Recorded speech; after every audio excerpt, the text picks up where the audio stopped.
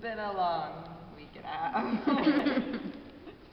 So, one thing that I like to do, because I teach high school part-time, and sometimes I get to teach creative writing to seniors, and one thing that we do in the classes when we're working on character development is describe the character's living space, like describe the character's room or the car or something like that, where the objects and the setting works to reveal character.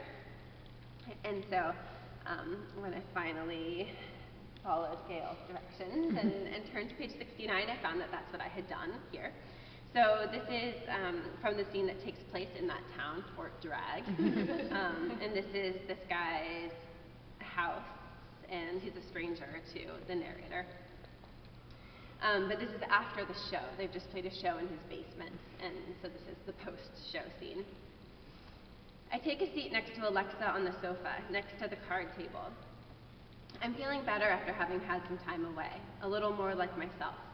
She has the insert from a cassette tape unfolded, spread across her lap. What are you doing? Reading along with the lyrics. Classic rock crackles from a corner of the basement where Walt has set a boombox on top of a pile of laundry. It looks like it could tumble over at any moment. Women with strong voices sing over a muted electric guitar and synthesized keyboards. It's so 80s, I say. Who is this? Heart, Alexa says. She extends her hand, painted with the blue peace sign, and points to Walt's poster that I noticed earlier. I take a longer look at it now as the song fades out, and Walt crosses the room to turn the volume up. Two girls with heavy eyeliner and blue eyeshadow stare at the camera. They're wearing black lace around their necks.